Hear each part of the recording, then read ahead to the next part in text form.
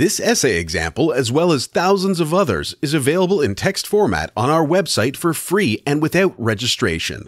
Simply Google Ivy Panda Free Essays.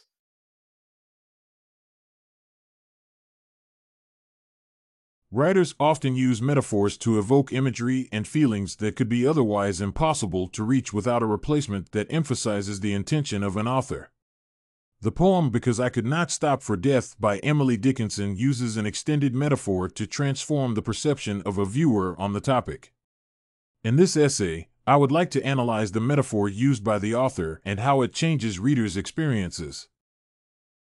The poem itself is based on the metaphor that personifies death and indirectly describes one's passing. The author's masterful use of an extended metaphor transforms the act of dying into a carriage ride. Dickinson describes how death knew no haste as the cart slowed down, perhaps pointing out that a person is now dead and is taken to the other side. The descriptions that a now dead person passes by represent their life, but there is no remorse in these lines. With the use of this literary device, the author is able to avoid any negative emotions.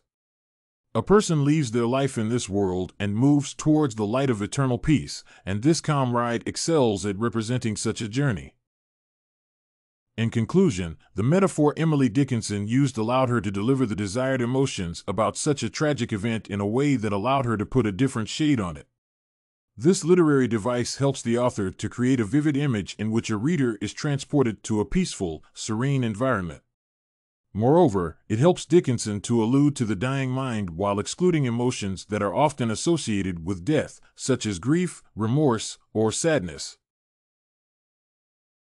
Did you like this metaphor in Because I Could Not Stop for Death by Emily Dickinson sample? To get more works like this one, make sure to check out the free database of academic paper examples at ivypanda.com. You will find thousands of samples for all your study needs without even having to register.